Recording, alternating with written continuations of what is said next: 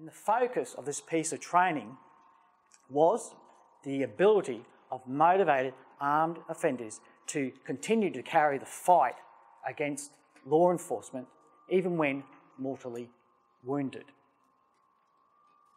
What was discussed afterwards about the injuries, the impact, or post-traumatic stress? Zero. So today, we're going to try and do just a little bit better.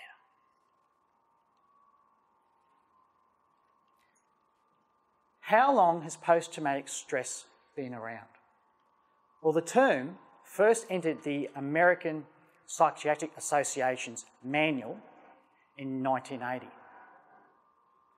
In World War II, they had another term for it. They called it combat stress reaction.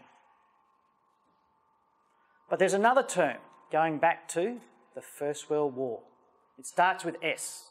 Who wants to guess that? Shell shock. In 2000, I was having multiple operations and I had a break between the one particular intrusive operation. It was quite a bit of time. So I jumped on a plane, I flew over to the UK to see my brother. He lives over there, he's married and lived in Cambridge. And his wife, Louisa, she did something nice for me. She bought me a book.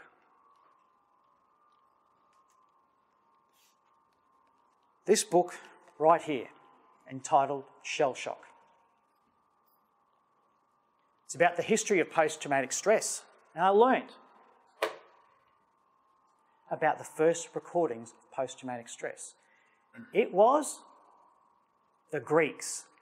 Greek poets recorded how their soldiers who'd been involved in vicious face-to-face combat, killing, seeing their comrades killed, being badly wounded, how they would be sleeping at night and they would toss and they would turn, they would sweat and they would scream out and they would relive these horrific battles that they'd been through, suffering post-traumatic stress. So it's always existed.